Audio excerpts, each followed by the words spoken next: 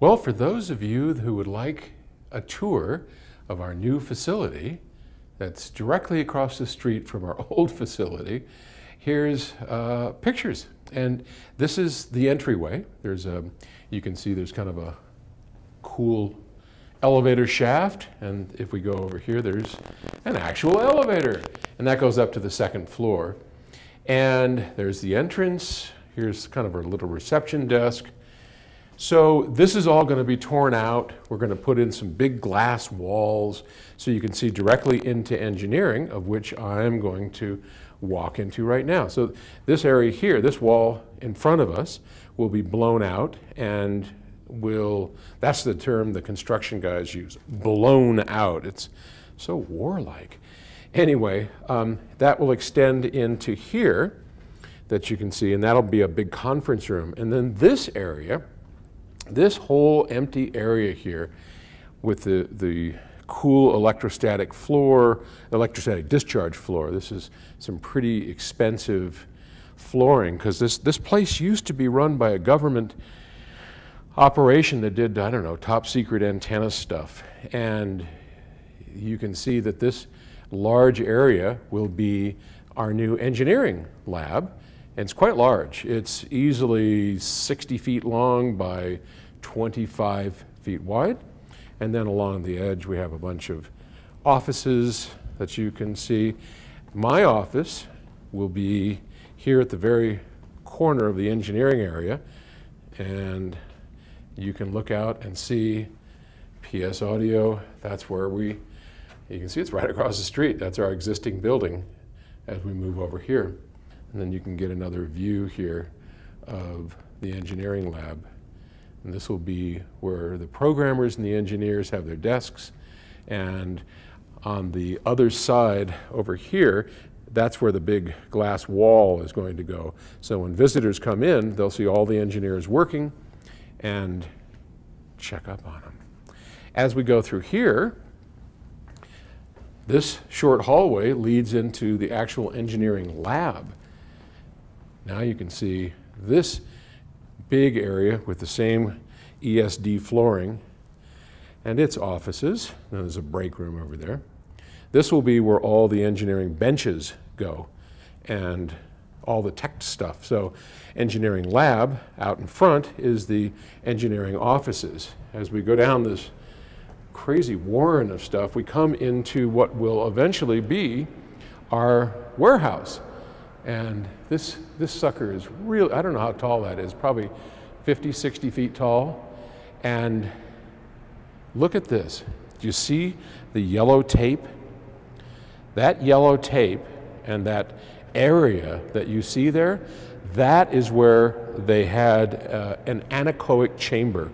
And that chamber was massive, 60 feet long. Let me look at this thing. I know there's not much in the way of perspective here. It's 60 feet long, 30 feet wide, all the way up to the ceiling. And they spent $1 million putting that anechoic chamber in here, and I pleaded with them to keep it. Like, please leave it, I need it, we're gonna make speakers. And it didn't happen. It's a long story. We put a bid in on the place. They were happy to give us the chamber. We lost the bid. Somebody else swooped in on the building and paid more money for it. And then that fell out of escrow, and you know how these things go. So when you walk over here, here's one of our freight doors out to the back. And in here is where we will eventually have our tool room. This will be where all the engineering tools, machine tools, mills and lathes and things. And we're going to climb the stairs, because this is something that is really beyond cool for me.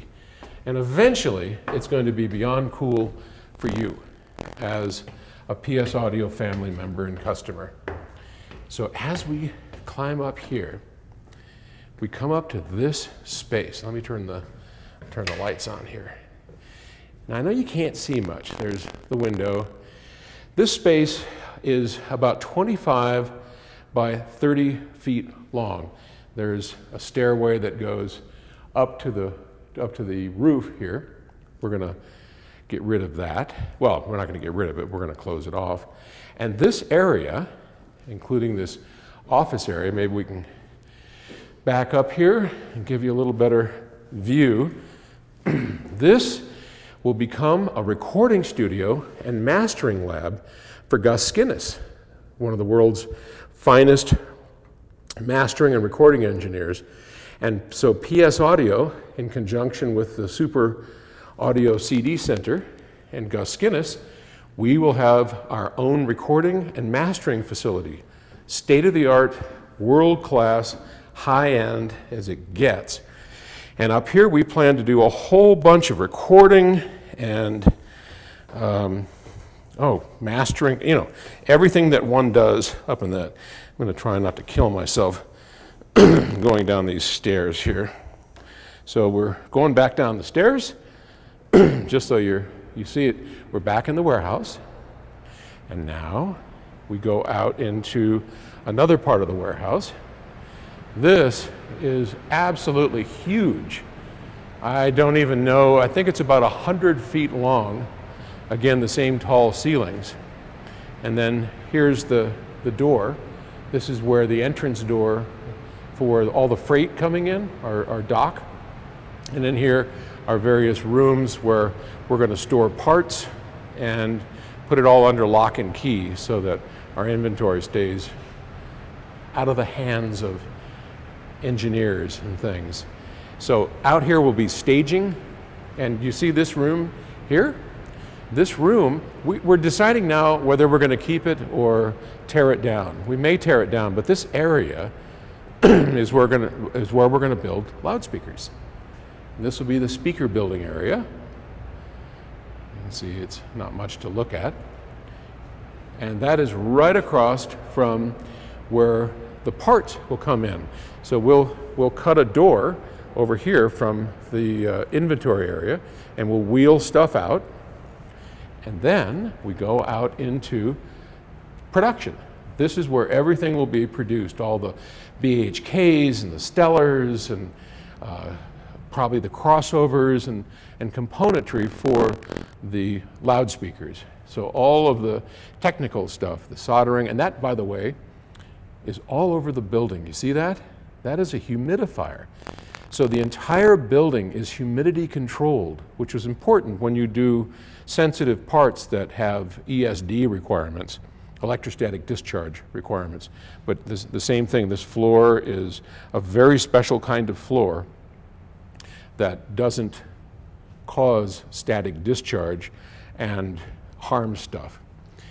As we move this way, we go over here, and were we to turn left, you'd see all the administrative areas and the lunchroom and big bathrooms and all that stuff. But while I know that's fascinating to some of you, it isn't that. Here's another, see it? There's another humidifier for the warehouse. Here's where I get excited. Let's go up these stairs, and I'll show you two things up here, and that'll be the end of our tour. This is a fairly massive building, about 30,000 square feet. So up here, with very tall ceilings, we're going to build a wall all along here and enclose this whole thing in. And this is where 2 of our 3 sound rooms are going to be. So these are about 27 feet long, and we're going to divide this up. It's about 60 feet wide, 50 feet wide, something like that. So these will make a beautiful pair of sound rooms. Over on the right side is where Music Room 1 with the IRS and all the BHK products are going to be. And over here to the left, that will be an even larger room where we will design all of our loudspeakers and compare them to the Arnie Nudell IRS Killer, the reference system. Here's kind of an eagle-eye view of the warehouse, the speaker building area.